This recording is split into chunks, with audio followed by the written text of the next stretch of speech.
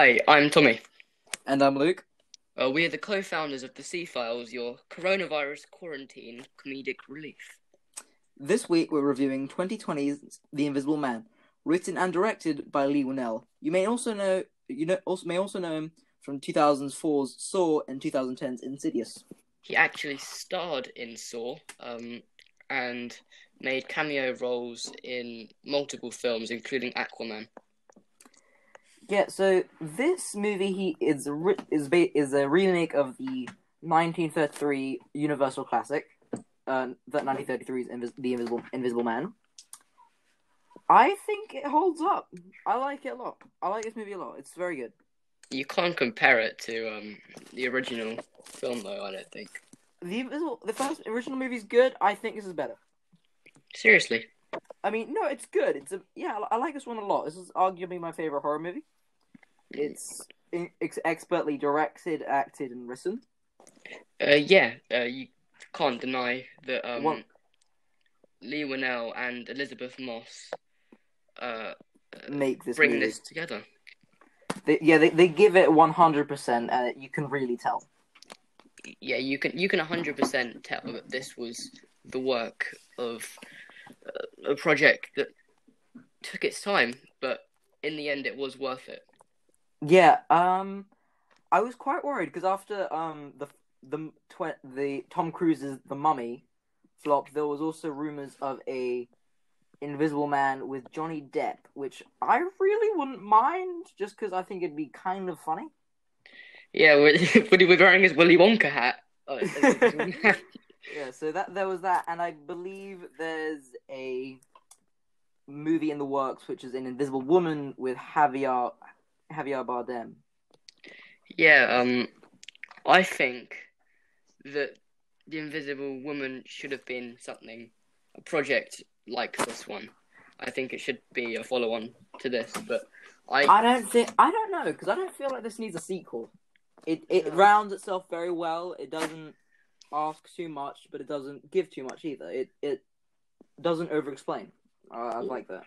I don't feel like any film needs a sequel apart from like Lord of the Rings and Harry Potter, but I do feel like this definitely opens up for a sequel. I don't really think so, because it doesn't leave any questions hanging. It kind of explains everything you really actually need to know, and it doesn't really explain anything else. It's nice in that way. So, at the beginning of the film, the main character Cecilia, she's shown to escape. Back. She's escaping from her abusive boyfriend Adrian's house. Yeah, so she packs her bag. Actually, no. It shows she has her bag packed. Actually, I really like this scene because it says so much, but it shows so much, explaining so much without having to go into details. Like it's directed in a way, and it's shot in a way, and you can tell that house, like, it isn't hers. It's her boyfriend's, and she's getting away, and like she has no control over anything. Well, yeah, it's not shot like a home sequence normally would. It's shot like something out of the Great Escape prison break film. Yeah, it's very well done, and I like how it explains how, like, this character, she's not dumb. Like, she's a smart character. Like, it shows how she's got a bag ready. She's hidden it. Like, it shows how she knows where all the cameras are in the house. She's prepared, like, everything so far. And, like, yeah, I think that was very smart. Yeah, and she knows everything about the house. She's really worked on it. She knows where all the cameras are. She knows all the padlock pins to disable everything. She's really planned it out. And what I like about that is it shows that she can show initiative and that she can work things out to her own accord. Another thing I liked is I didn't actually notice this until someone pointed out. There's something in the original movies, and they do this thing where they have long, sweeping shots of a room, so how big it is.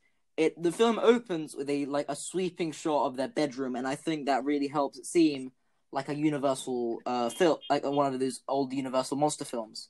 And it kind of points to that a lot in throughout the movie, like copying shots from old Universal films. What I felt about the film was that when the Invisible Man is in a room, it will do a long shot, and it won't even be on the main character. They'll be in a it won't focus on that. It will focus on where we're supposed to believe the Invisible Man is at that point. So they'll have one where it's just focusing at one point, and they'll just focus, and you can just hear everyone else talking in the background. But this point will be focusing on where the Invisible Man is supposed to be. Yeah. Yeah, so the movie opens with Cecilia escaping from her house, and it's very well done, and it very well sets up like the structure of the house, so you kind of know where everything is. Yeah. And there's another great shot where she's running down this from the house down a hill, and this is a very big house, just like a big, very nice house, very modern. And she's running kind of down like a light hill. And is another thing I liked. It was in a lot of older Universal movies, it's like a castle on a hill and someone running down it. And I like that again. It's a big house on a hill and she's running away from it. And I like that a lot. Yeah, that could be a nod to the film Dracula. When Or like there's House of Dracula or House of Frankenstein. Just like those old like haunted houses movies from like the 30s. In the original Dracula film, they had a house, it was a Castle Transylvania, but it was just in the middle of nowhere. And I feel that this has interpreted that in a different way. It still does feel like it's cut off from the rest of the world. It feels like it's outside. It's on the cliffs, I think, in Boston. Or I don't know how geographically correct that is. I saw this like a week ago. Yeah, so she escapes and she meets up with her sister, Emily. Emily. I think that she's a very strong character. Emily is a very well done character. I think she's acted very well. I'm gonna check who played her. Let me check. Okay, yeah. So she's acted and played very well. And when she gets there, she has no idea what's going on, and she's just told to drive. And there's a great shot. And you see Adrian, the boyfriend. He runs out the woods and he punches through the car window, and he starts chasing the car and shouting. And then it's very. There's a shot where the car is just fading off into the distance, and Adrian sees this pill bottle.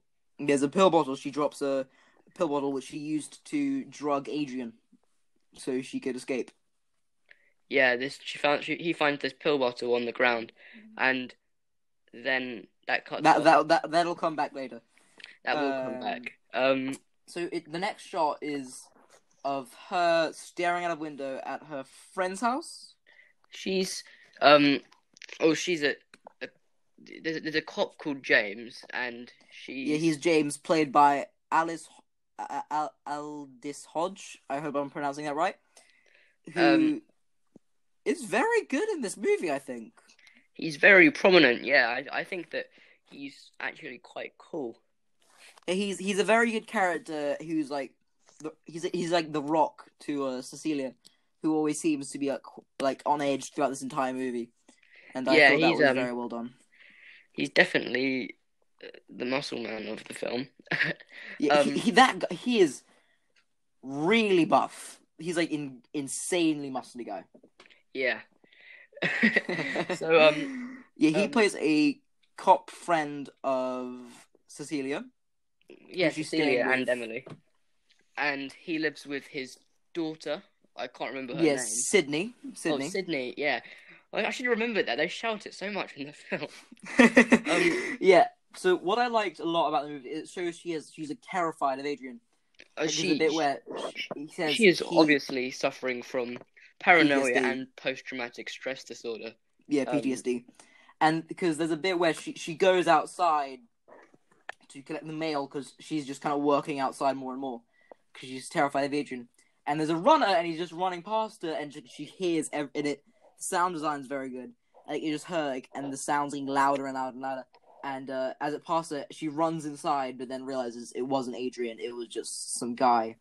The thing is, I think that was very well done. The way it's done, it makes us feel like we're Cecilia, and it makes us feel like this white guy is actually, Yeah. this runner is actually a threat, when really he's just a figment of Celia's imagination Well, torturing he's not. her. Yeah, basically.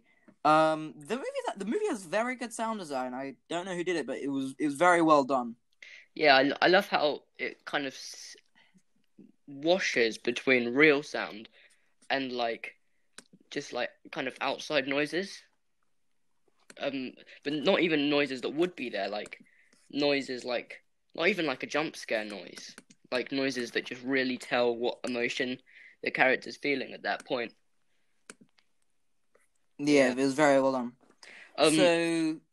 So So. then she's called in by Tom Griffin, Adrian's brother, Yeah. and And she finds out that Adrian has killed himself. supposedly. Supposedly, Adrian has killed himself, and I genuinely thought for a bit maybe he had, because his brother shows pictures of him, which I don't know if you can do that. Like, can you show pictures of a dead body? Like, I don't know Well, I where I mean, got that. it's his wife. I think she deserves to Yeah, I mean, I guess, see. yeah. So she finds out Adrian has died, and she's left him. She's left her $5 million, which will be paid every month for about, I think it said 20, like next 20 years. Yeah. No, sorry, it's $5,000 every month for the next like few years. It was 40 years. Yeah, so it's a lot of money. So she And that decides. I've heard is actually that is a trick by abusive boyfriends, which like they give them money and it's like, even like, I'm giving you stuff, I'm sustaining you, I am why you have what you have, and Why would you blame me? it's like a psychological He's making torture. himself look better. Yeah. To set this up. But anyway, So goes back home and and I actually I like this scene a lot. It shows, so she gets a ladder because what's his name, Sydney. James, who's the cop friend she's staying with, is repainting his house, and she gets him a ladder, and they're kind of like, okay, thanks. And then she says, "Oh, you can use it to find things." And she looks up. It's like, "Oh, what's that?" And she's put an envelope on the top of a cabinet, and then she gets it, and it's a envelope full of money for Sydney's college tuition. funds. College tuition. Um, And it's a very cute, well done scene, which really shows the chemistry between the actors, and I liked it a lot. yeah, I really liked that scene because I felt that Sydney and Cecilia were gonna be friends. And I felt that although, I mean, if I was faced with that much money, I don't know, I'd probably run off. But it just shows that she is loyal to this family and Yeah, that she cares about them. She cares about them a lot. And there's one thing I noticed, and there was a shot, and it was down like a corridor a bit, and it took me a second to work out what it was. It was a POV shot from the Invisible Man, and it just tells you that Adrian is there, the Invisible Man is there. It's well done in that way. Yeah. So then she what does she do? She takes out the trash, doesn't she? And while she's standing outside, she breathes, and you see another puff of air coming out from just behind her. And you slowly realize that she's not alone. There's someone standing right behind her, just watching her.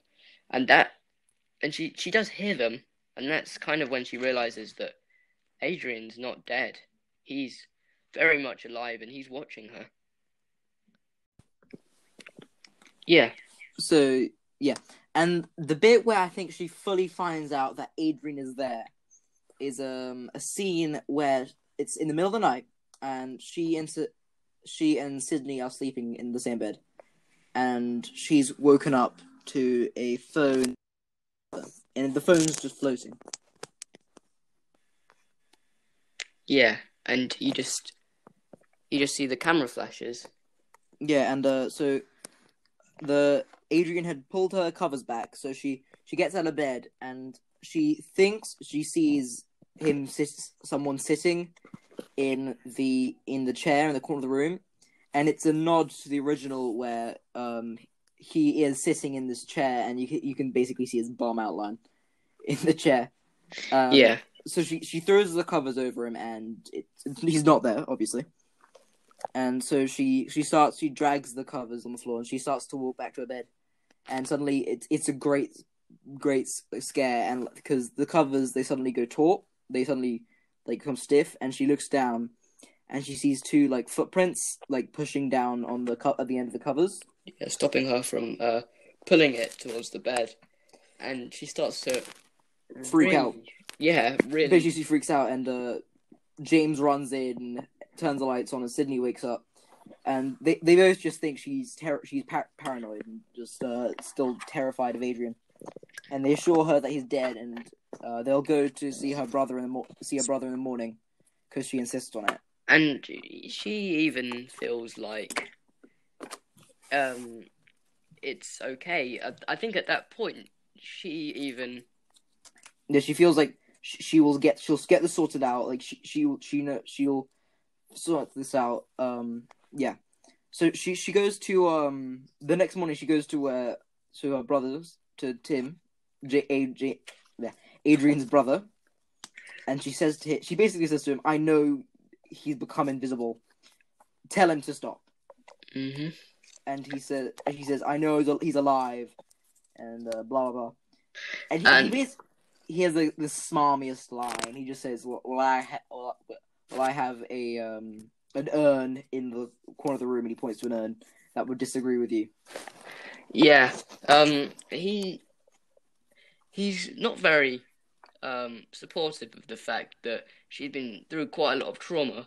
Even if he doesn't want to believe about the Invisible Man. He says, "Well, I know what you're going through, because Adrian, he tormented me as well. He was my older brother, and he had a way, and he'd torment me, and when I found out he died, I was happy." And he's just like the most smarmy character ever. He's like one of those businessmen who say sign here, and then ends up ripping your life apart. Yeah, he's that character. He's horrible. Did you watch The Founder? No, I haven't seen that yet. It's all about this guy, and he just basically rips this family business apart. Yeah. And the way he does it doesn't even make him look like a bad guy. It just makes him look like a businessman, which is actually what he is. So yeah. So no one really believes Cecilia, so she goes to her sister's house, and this scene is wrecking, I think. She knocks on the door, and Emily is shocked to see her, and she tells her to go away, and she's like, "What?" Cecilia, this bit I didn't love, because what happens is Cecilia's sister, Emily, I think her name is. Yeah. She says, "I thought you didn't want to talk to me," and Cecilia's like, "What?" And she says she sent her an email that just said, "I hate you. I wish you were dead," and all that, and it's horrible. And, she ends up shutting the door on her. She shuts the door on her, and Cecilia just kind of goes home, and she reads the email that Adrian sent to Emily. She starts to have a panic attack on the ground. It's hot, and she falls to the ground, starts crying. And Sydney, she comes in, and it's a great scene. She's like, "Oh, we'll have girls' night and there's cake and blah blah." And as Cecilia starts to get up, Adrian, who's in the room, he hits a kid. I know. he hits Sydney hard across the face, and Sydney she starts kind of crying, but not loudly, and she backs off away from Cecilia because she thinks that Cecilia just slapped her across the face. And the cop, James, he comes in, and I mean, and it's so sad because it's just she's wrecking her, and James, he says, I feel I'm completely on James' side because he probably thinks that Cecilia just his girl, and he was just in a room where Cecilia was like, "There's invisible men." Yeah, he's just like, let's just get out of here. You know, we're just gonna go. So this is when it comes this the Home Alone scene. yeah, it's yeah. So Cecilia, and this is another point where she shows that Cecilia isn't dumb. It's like she gets a bunch of coffee grounds and she scatters them on the floor so she'll know if Adrian comes anywhere near her because you'll see the footprints. Yeah, and then when she's all in place, she starts to have a really powerful speech. It's great acting on Elizabeth Moss's part. About how Like, why me? Why me? You could have anyone in the world. Why me? And she really talks about the corruptness of how money can influence things that shouldn't be influenced by money, like marriage. And she was saying how just because he had money, he he had a lot of power. Yeah, and just as she's saying this, she hears noises upstairs and well, goes... no. What happens is she calls Adrian, and this is again some great sound design. After she hears noises, she decides to ring him. She hears the phone ringing like directly above her, and it's really well done. It's really like creepy and ominous, and the sound design is very good. And then she goes up to the attic and she finds the phone. And she finds a knife in a plastic bag, which she takes the knife out of the bag, which don't do that. Now your fingerprints are all over the knife, which isn't great. She starts to look through the phone, and she finds pictures of her and Sydney sleeping. Yeah, it's really creepy. And then she hears like a creaking on the ladder outside because she used the ladder for painting to climb up there. And she looks down, and there's some great wide shots, and it's very ominous. And what she does is because as we mentioned earlier, James is repainting his house, and she drops a paint basically down, and it's a great scare. I kind of annoyed it was in all the trailers. She drops it, and like Adrian is right in front of her, and she sees it because the paint covers her, and it's a very good scare. I wish it wasn't spoiled by the trailer. The thing is, I just didn't watch the trailer. Yeah, I watched it. I mean, I watched it because if I hadn't, I wouldn't have watched the movie. Really? But yeah, honestly, I don't think there's any reason for it. But it was really well done. It's according to most forums, actually, this is the best and the scariest horror film so far, 2020. Well, that's not exactly too hard a bar to get because it's only The Grudge remake. That's out yet now, isn't it? Yeah. Is that like the 5th remake? I think it's the 3rd. Anyway, yeah, so it's a great scare. It's really well done, and then it's another very tense scene where she gets down and she follows the paint, and it eventually just like kind of stops dripping, and she's walking around and she's holding the knife from the bag. She's walking around, and she's in the little kitchen area, and suddenly something grabs her by the neck and just like throws her into the wall, and it's a great scene. It's like another jump scare. Yeah, there's quite a big fight between the two. It's a very well choreographed fight. I liked it a lot. In the end, there's a really good. Yeah, she runs away, and she gets an Uber which like arrives in like this is like the fastest Uber ever. I was just thinking, wow, an Uber can't arrive until about 20 minutes in London, but yeah, in some place in the middle of the countryside it couldn't arrive in 2 seconds. It was really funny. I thought it was like in real life what would happen is it's just like the Uber would circle her neighborhood a bunch. Yeah, probably pick up Adrian would get her way before. Yeah, so she goes to the old house, Adrian's house. Which, I mean, I don't know if she can actually do. I mean, I guess she could do it, but so she goes to the house, and she starts like just to explore, and she says to the driver, "Wait for me. I might be like 20 minutes. Can you drive me back?" Yeah. Yeah. So she goes into the house, right? Yeah. And when she's in the house, she decides to have a look around, try and find out how Adrian made himself invisible, and she finds this suit. It's a suit, and It's a in machine full. that makes the Yeah. suit. Well, first, we'll know what happens. First, she just sees like a rack, and she doesn't see anything.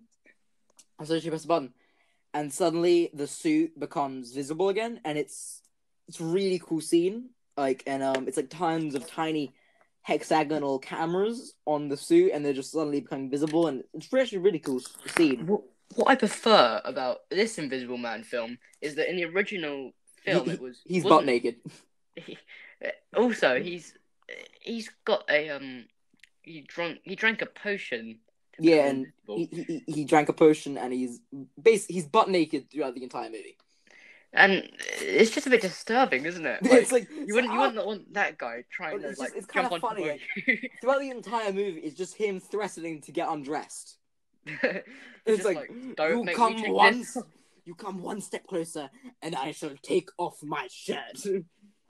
And the thing is about this one is that I know you can't be invisible, but I'm sure that future technology would look like that. It would have cameras to observe. The technology it makes it makes a decent logical sense, and I'm sure there's reasons it wouldn't work in the real world, but it makes decent sense. Like because what it is they're on their tiny hexagonal cameras, and they have a camera and a screen on the same thing.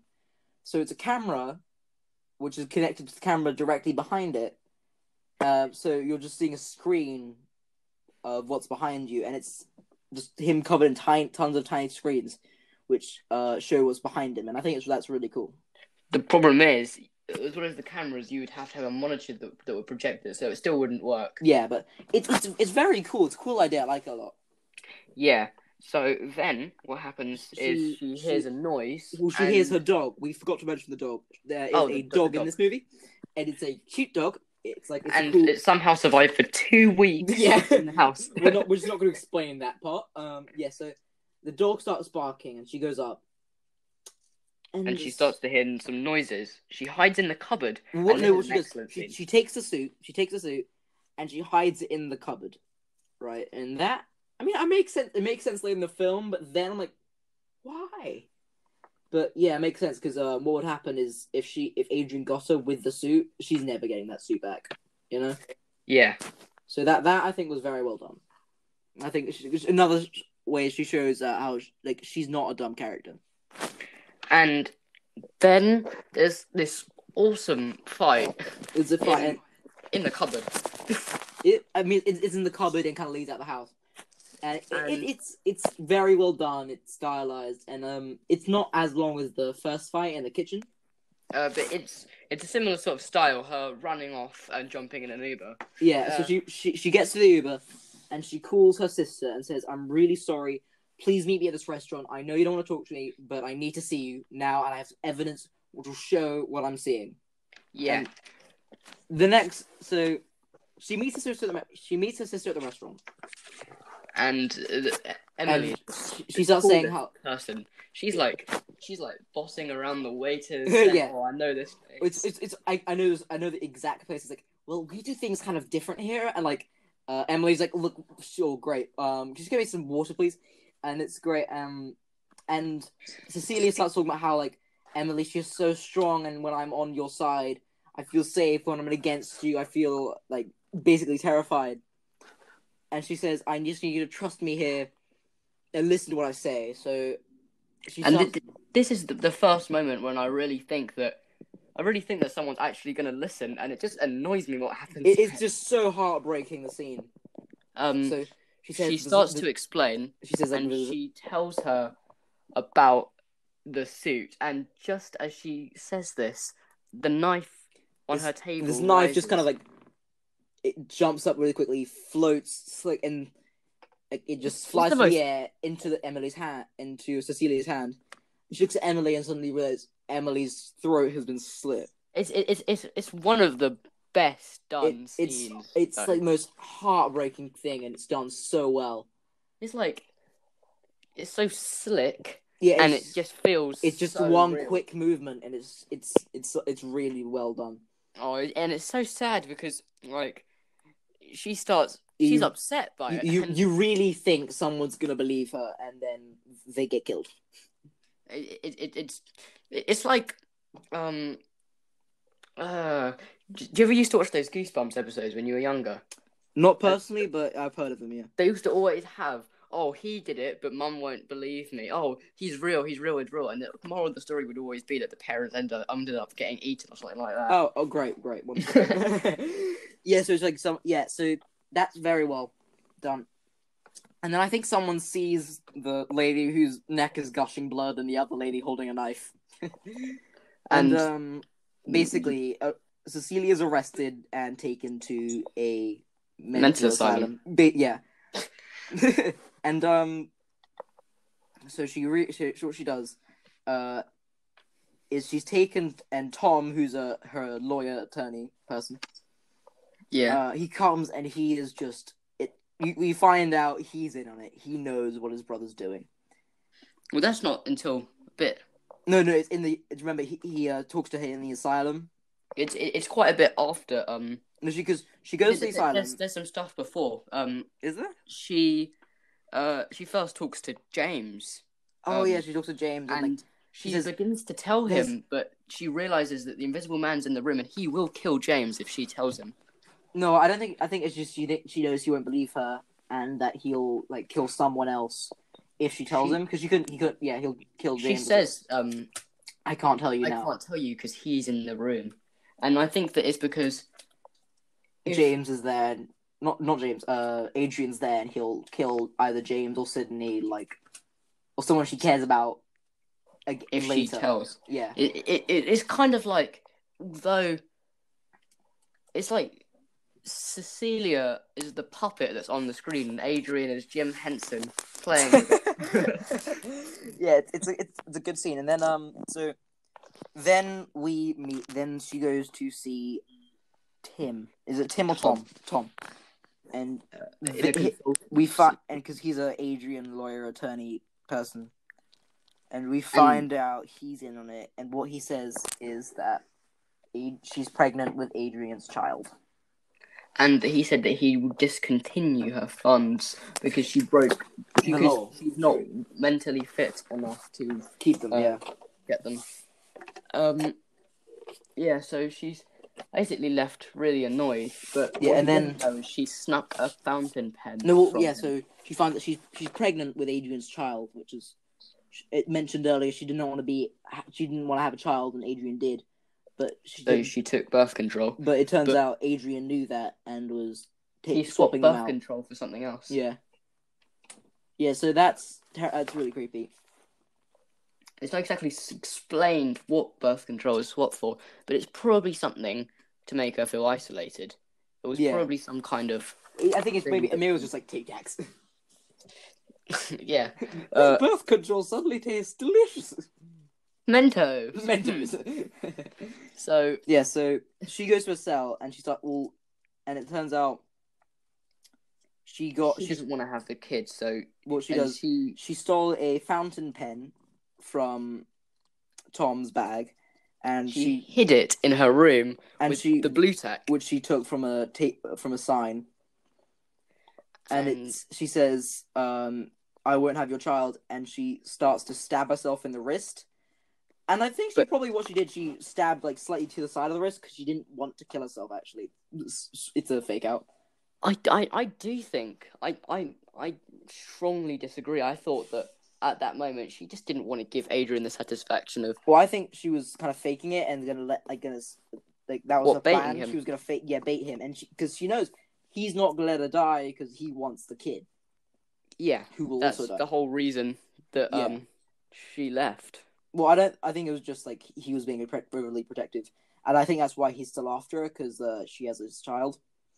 So she starts to attack herself, and then he suddenly jumps out, kind of starts to grab her, and she stabs him with the pen. Yeah, she keeps on stabbing him, and she's on top of him, and then it's a really cool effect of him pushes her back. Yeah, and a guard outside opens the door and asks what's going on. And now there's this really cool effect of him the camera's breaking and something flashing.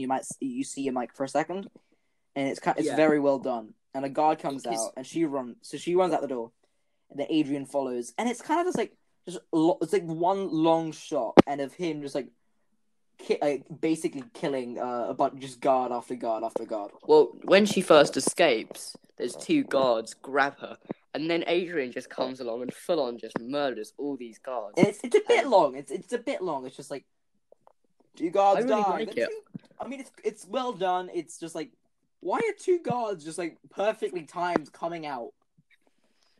Well, I'm sure that Yeah, because the first guard that came in, Adrian tasered him, and I'm sure that there's some kind of precautionary alarm that he could have pressed at that time. Then there's probably, as soon as these 2 guards come out, they probably looked at the CCTV, saw Cecilia running out. They saw, yeah. And then when they got beaten up, the other 2 came out and. I do think it should have taken a little bit longer though, because they were. Truth is, they were probably in the staff lounge having a coffee. Yeah, they're just like lazy security officers. It's just generic. Yeah. So then she runs out and it's right out in the parking lot, and it's night and it's raining. And I think it's another good scene where you see the Invisible Man because the rain's sliding off him. And long story short, after like a kind of a chase scene throughout the cars, he grabs her by the throat, pins her against like a truck, and says, "I can't hurt you, but I can hurt who you love." And he says, "I'm gonna kill the girl," and by that he means he's gonna go kill Sydney. And then this is when a guy next to Cecilia, the guard comes round. Yeah, one of the guards comes around. He sees the Invisible Man, because the Invisible Man isn't invisible anymore. I mean, at this point, I think the Invisible Man, he knows, people know, there were security cameras in the thing, seeing how he beat up a bunch of people. I think he's kind of gone crazy now, and he's just like, it's all or nothing, and he's gonna go. His suit now is not invisible anymore. It's got black elements that keep on. Yeah, kind of flashing. It's yeah. He's got like a strobe lighting suit. People know he's real, and like the game's up. He's just gonna go. So kill this kid. He realizes that it's now or never, and he doesn't even kill this guard. He just he kicks the gun away. He just gives him PTSD. Then, I should not be laughing at that. I know, they're such horrible people. Yeah. And then Invisible Man runs off with Cecilia chasing after him. Yeah, so he drives away, and he goes. She ends up taking this car. And there's this man who just comes in out of a car. Oh. And he was talking to his wife. Yeah. And then she's just like, "Hello, Henry, you still there?" And she's just like, Cecilia's like, he's fine. I'm so sorry. Cecilia's fine. Cecilia's like, he's fine. Bye. Yeah. So so Invisible Man Adrian gets there, and he starts messing with Sydney's stuff, and Sydney starts screaming, and then James strangle her. Yeah, and James runs in. Cecilia calls James and says, "Your daughter's in danger. Get to your house pronto." And he drives over. He's still like, he's not sure, but he drives over, and there's this like horrible scene. It's just the Invisible Man just beating down Adrian, and you can't see him. James. So, yeah, you can't see the Invisible Man. So it's like there's a bit where like James on the floor and like, his blood's coming out of his nose. Oh, it's disgusting. And you see his tie get picked up, but like, you can't see the hands, so just tie hovering. And then like you see him like get his head fling around and like him drop again. It's horrible. And it's then like just like Sydney's in the corner like screaming, and then like Cecilia just kind of appears like superhero style and shoots him. She uses a fire extinguisher to see where he is. Yeah, she uses a fire extinguisher and then shoots him twice.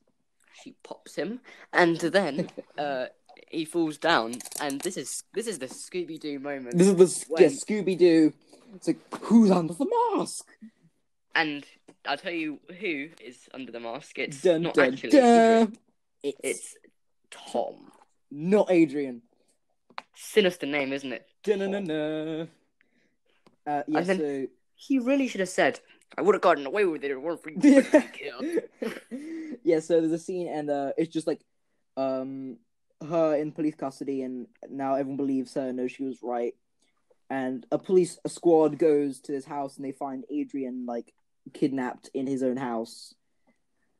Yeah, and then Adrian lies and says, "Oh, I've been here for ages." Yeah, And I wasn't the Invisible Man. That was my brother. And like she's assisting. It wasn't Tom. Maybe Tom was there for a second, but it was Adrian. I promise you. It's no one really believes her. Everyone thinks, look, you're safe now. You're safe. And it's a theme in this movie where people say like you're safe, and she's like going, no, I'm not. He is still here. So then Cecilia decides that she will now change her name to Rambo. Take it solo. Yeah, she goes to Adrian's house for dinner, and it's kind of this cute, smarmy thing that he's done. He's like, I don't know what you wanted, so I got everything. I got steak and sushi and blah blah blah. And Oliver, he's played by Oliver Jackson Cohen. And this is the only scene where we really get to see him act, and he's very good. Even at the beginning, you never got a full headshot. You saw him briefly, like that he ran up at the wood. That was it. He yelled a bit, and you don't really see him actually acting throughout the entire movie. But this scene is where you properly see him acting. And he does a good job of trying to pretend. She does a good job. And she says of pretending. Yeah. So what happens is she says, I'll live with you, fine. I know you want this child. If we're gonna start a family, I need you just to start it on a truth. And she says, and you see, she's wearing a wire, which James is connected to, and he doesn't even instruct to. And Adrian doesn't realize, but he's still not gonna give her the satisfaction of telling the truth. Yeah, it's just another part of abuse. He says, I didn't do it. You know, it was my brother. She's like, I need you to tell me the truth. He's like, I didn't. And for a second, I legit thought he didn't. I mean, really? Not for like a second, not for long, but like for a second, I was like, did he maybe not do this? I was certain. He did. Then she starts crying and asks to go to the bathroom to. Yeah, she's like, she's gonna clean my. Well, actually, no. What happens is the way she finds out it was him is he says, I know you should do it. You'd be the last person to be surprised by this, or something along those lines. I can't remember exactly.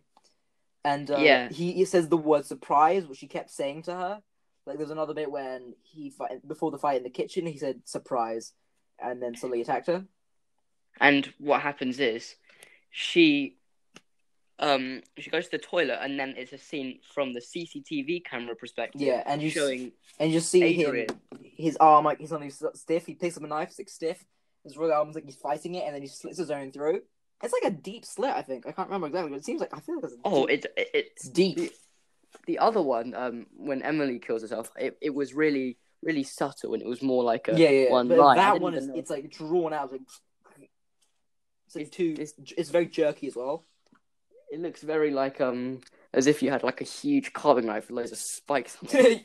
Okay, yeah. So suddenly like and then it's like 5 seconds later, Cecilia appears and starts like, oh my god, what happened? It's like, and then she calls the like ambulance. It's like, he killed himself, help me, blah blah blah. And then she looks up at the camera and moves out of like its range, sits down, and like the facade's down, and she just looks at Adrian, who's like dying and bleeding out on the floor, and she just kind of smiles at him, and I think smiles at him. Yeah, and she just says, surprise. Yeah. So she leaves the house, and James runs up and says, "What happened?" He says, "He killed himself. There's a video security of it." Yes, he 100% killed himself. And then James looks down at a bag and sees the invisible suit in it, and he knows she did it. And but there's no way to prove it. I mean, technically, there is. People know she didn't like him. I mean, he could say spirit. The CCTV footage. I mean, like, forensics could see the knife prints on the suit. She could get proven. I think like it would not be difficult to prove it. Like she hated him. Here's the suit. If you notice his movements are jerky, add things up, please. But the thing is, they probably could have found proof inside the house that Adrian was. I mean, I think she could still go to jail for murder. Still, it wouldn't murder. It wouldn't really be murder. It would. It would. I mean, it should probably get a lighter sentence because of what happened, but it's still murder, so she'd still probably only get a couple of years because it was like it was pretty. they would find out that she was really badly treated, and there has been like murders where someone has been badly treated and it's come to this point, and they've gotten lighter sentences because it's just not fair. Yeah. Yeah. So Then he says, she said to him, what she says, what did it sound like? And he said, sound like he killed himself. And it just shows like he's on a side, and they're not gonna tell anyone, and they're just gonna go. That's what's gonna happen. yeah, she walks away and stares into the camera lens after she's walked. Well, she doesn't stare into camera lens. She just stares kind of straight forward, and the wind's in her hair, and it's like light blue, and it's kind of dusk, and it's the first point in the movie where like it seems like she's free, she's safe, she's free. And then the movie ends. Yeah. So this I liked the movie a lot. I really liked it. What would you rate it out of 10? I gave it a 10. 10 out of 10. Great movie. Great acting, great writing. Yes. Okay, for me, I'd say for plot point, I'd probably give it, for plot, I'd give it a 7. There are a couple of plot holes. I mean, no, but I think they explain themselves. If you really think about it, they kind of explain themselves. For suspense, I'd definitely 100% give that a 9. Not 100% give it a 9. And for acting, you have to give it a 10, dude. Like that was the acting in this is very good. I'd probably give it. I'd probably give it another 9. You just can't be pleased. There still were a couple of moments. I don't know. It's I'm not gonna argue with you on this. 9 is the best I'm giving a Blumhouse film. I'm sorry. What's wrong with Blumhouse? Fantasy Island. That was good.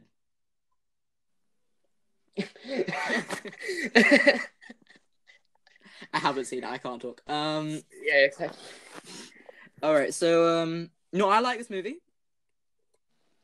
I also like this movie. Yeah. Definitely watch it if you haven't watched it and you listen to this, even though we told you not to. You should watch the movie beforehand. Definitely. You should have done that. But if you do choose to watch the movie, please make sure to watch it legally on one of the premium rental services available where we can watch films. Yeah, what's the movie? It's good.